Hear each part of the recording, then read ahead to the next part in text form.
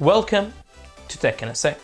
In today's video, as you could probably see, I will be building my own editing and gaming PC.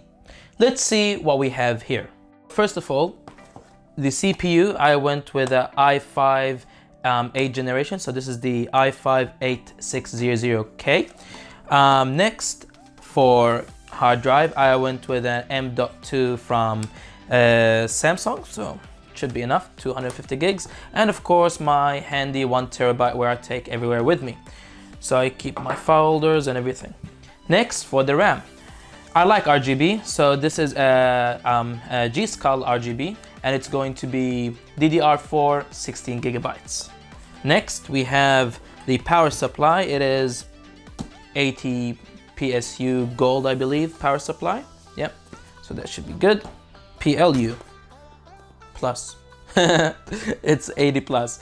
Okay, next, for the motherboard, of course, keeping up with the RGB pattern, I have the H370Z, not 370Z, sorry, the H370, and this has Wi-Fi in, so that's gonna be nice.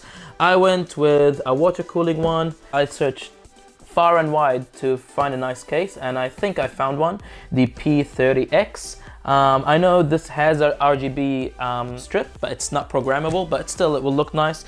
And of course, the graphics card, which is going to be the RTX 2070.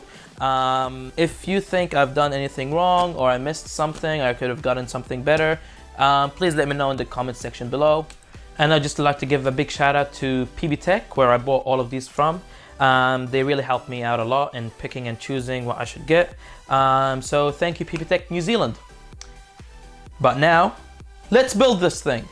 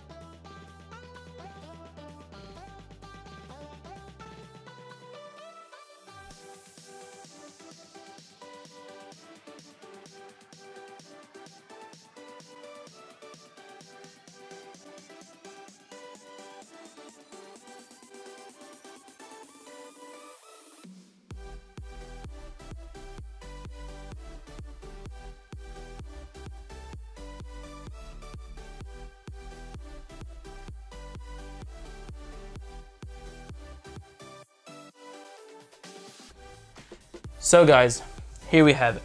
My first PC build finally finished. Let's see how it looks, shall we?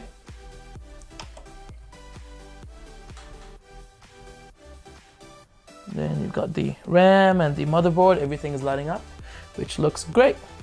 And you've got the LED RGB strip down here.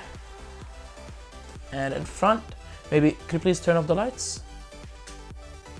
Now you can see it much better.